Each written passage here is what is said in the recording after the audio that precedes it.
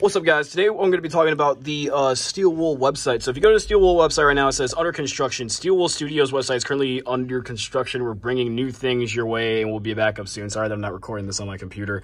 Too lazy right now. But yeah, I think what Steel Wool might be doing right now is they might be doing like another Security Breach TV thing. Because if you remember when Five Nights at Freddy's Security Breach, the game itself, was dropping, they had like a little personal website for it where you can interact with different buttons, and there was like 2 screens on it showing the teaser trailers that drop every so often, and people did weird science to figure out it was coming out like every 2 weeks or something like that.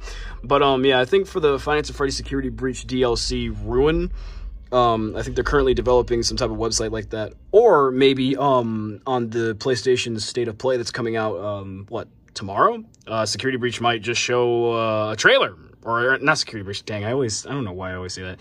Steel Wool might end up showing like maybe like a little, I don't know, 30-second teaser for Five Nights at Freddy's Security Breach Ruin, but I am hyped to see whatever is going to come out of this. It's either just some normal website construction, or either they're going to be building like some type of website to build up the promotion and marketing for Five Nights at Freddy's Security Breach DLC Ruin. Let me know what you guys think in the comments below. A lot of people on Twitter were thinking that FNAF Security Breach Ruin might be a part of this little scheduled maintenance that they might do. Do you think Security Breach Ruin's not a part of this? Do you think Security Breach Ruin is a part of this?